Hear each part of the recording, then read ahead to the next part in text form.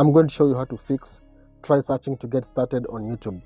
In case you're getting this kind of notification on a YouTube homepage and you want to remove it, then make sure to watch the complete tutorial. And if you find this video useful, consider giving a thumbs up, share and subscribe for more videos. Now this happens when you completely delete your watch history on YouTube. Let me explain. So when you open your YouTube application,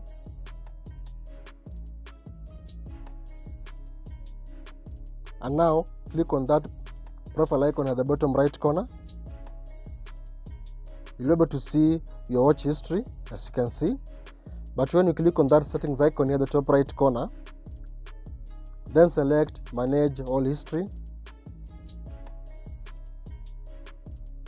Then you can click on delete, and you can delete according to your time range.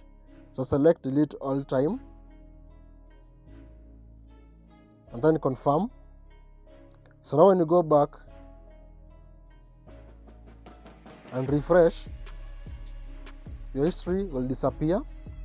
And then when you go back to your home page and refresh it,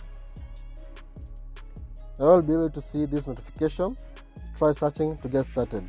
Now to fix this, you need to click on that search icon at the top right corner. Now search for your favorite YouTuber or your favorite channel. In my case, I'll search for my channel.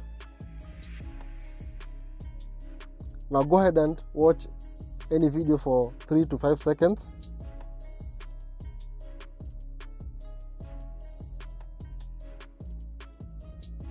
Then you go back.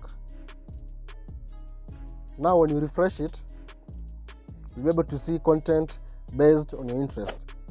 I hope this video helps you out, and if it does, don't forget to give a thumbs up, share and subscribe. So thank you for watching. Hope to see you in the next one.